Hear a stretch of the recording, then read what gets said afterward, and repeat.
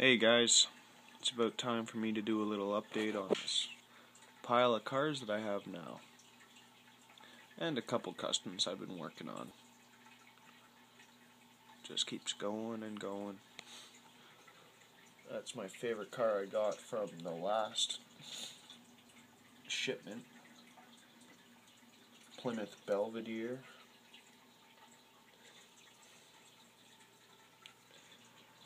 And obviously some fast bed haulers, which is always nice to get. And I also did a little bit of work on this guy here. So I broke one of the clasps on this thing, so I figured may as well use it as just a solid bed. And I also stole the grill off one of the fast bed haulers. Luckily I didn't glue down the other one, because I think that one looks better. And I have white walls finally on the way over to finish this one, so let's see how that goes. But the main reason I made this video is because I've done the most ambitious job on a custom that I think I've ever done. And it's a trailer. Let's see if I can do a little demonstration. So this is where I need a tripod. Well, first, I made a track system for this piece here.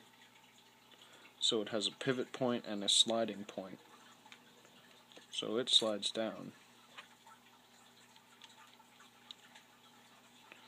and sits on the ground. And then this one slides out.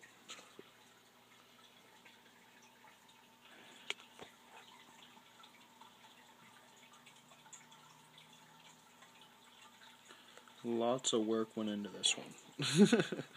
And still a lot needs to be done before it'll actually properly work. Because I'm turning this guy into a dual axle rear end. Then I have to put a secondary trailer piece so it won't sit there, it will sit here. So both wheels will roll.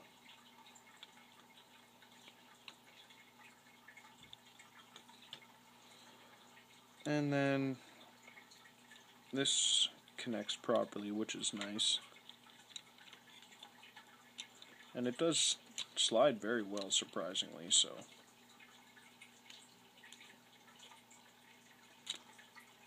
I was worried this would never happen. But one day I just decided to slice this bus in half, so I went with it. Don't know what to call it yet, but it's definitely a hack and slash custom if I've ever seen one. And you'll definitely get more updates on this. So keep watching, share the video, like and subscribe, and you'll see a lot more.